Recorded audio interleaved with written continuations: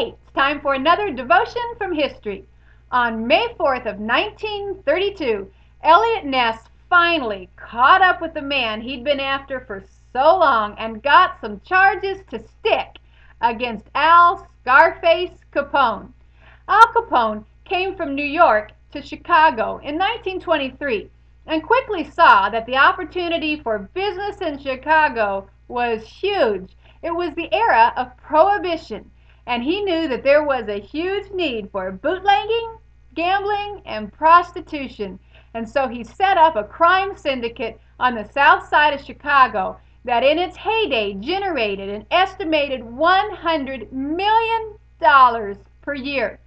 Capone's grip on the political and law enforcement establishments in Chicago were widely known, and it was that kind of influence that enabled him to operate in Chicago virtually free from legal intrusion. He garnered media support, and media attention became somewhat of a celebrity. And his response to people was simply, "Hey, I'm a businessman. I give the people what they want."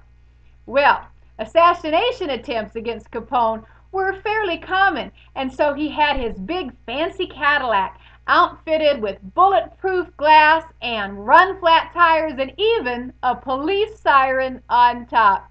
In 1929, he managed to arrange the most famous notorious gangland killing of the century, St. Valentine's Day Massacre, and nobody ever went to trial.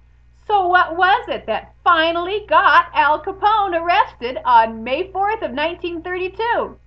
They got him on income tax evasion, and he ended up serving 11 years. And what happened to that famous bulletproof car? Well, the Treasury Department confiscated it, and it became President Delano Roosevelt's personal limousine. You know, it's tempting to look at people who we know are doing things wrong, and yet we see them seemingly succeeding. And it kind of makes you wonder, does crime really pay? Is it true that the good guys finish last? But I'll tell you this, it finally does catch up with you. The scripture tells us that the wages of sin really is death, and you can only outrun the judgment of God for so long before it will finally catch up with you. So today, take a look at your life. Is there anything in there that you need to take care of? If there is, take care of it today, because one day those wages really will catch up with you and you'll have to pay the piper, just like Al Capone did. I'll see you tomorrow on Devotions from History.